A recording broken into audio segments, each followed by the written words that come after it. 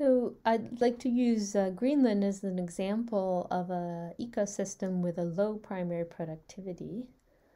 This is an image of the edge of the Greenland ice sheet towards the south west part of Greenland. This area is dark for a large part of the time in the winter, of course, because it's a very high latitude.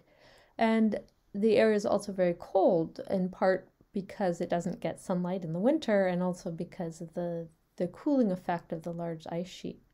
So in this area, there is very little vegetation. There are just lichens and a few small grass and mosses growing in this area. And this is one of my photos. In this area here, there are these ptarmigans, which are birds that eat the plants.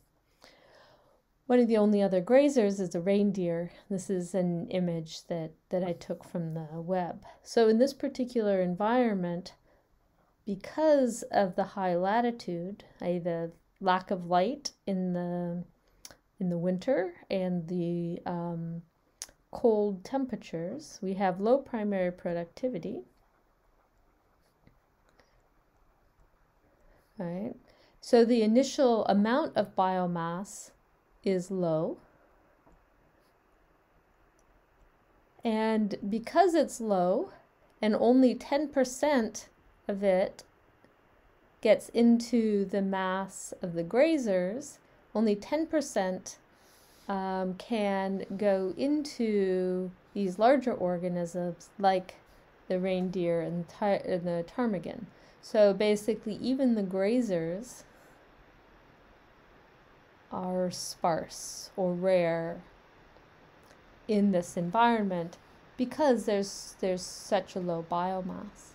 And in fact, there's so few reindeer and ptarmigan, there are not any major predators in this part of Greenland, except occasionally humans.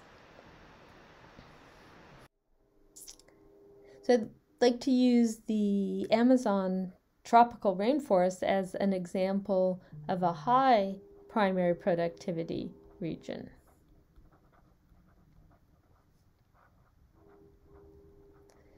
The Amazon rainforest is near equatorial latitudes, and it is warm and gets sunlight all year round, and there's a very, very large biomass. So this is an overview image of a dense forest, and in parts of the forest you have a huge diversity of plants and primary productivity. Some capture the sunlight at the top of the forest canopy, and then all sorts of other plants grow beneath that upper canopy.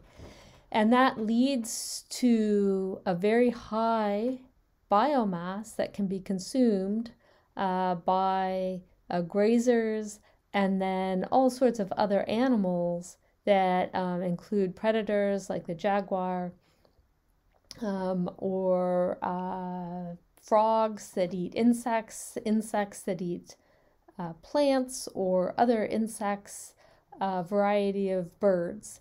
And so when you have this very, very high primary productivity, you end up with a large biomass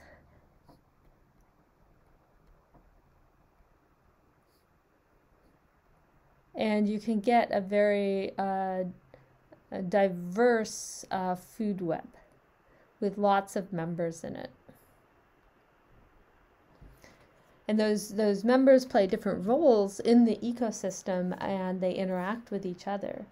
But to have sort of that wide diversity of specialized organisms, because only 10% of the biomass is transferred to each trophic level where something's consumed, you have to have a very, very high primary productivity.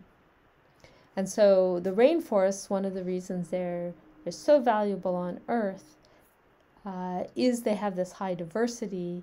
They also have this high biomass. They store a lot of carbon, and they're places where the interactions among animals can lead to a huge diversity in terms of evolution and ecosystem function. Thanks for watching.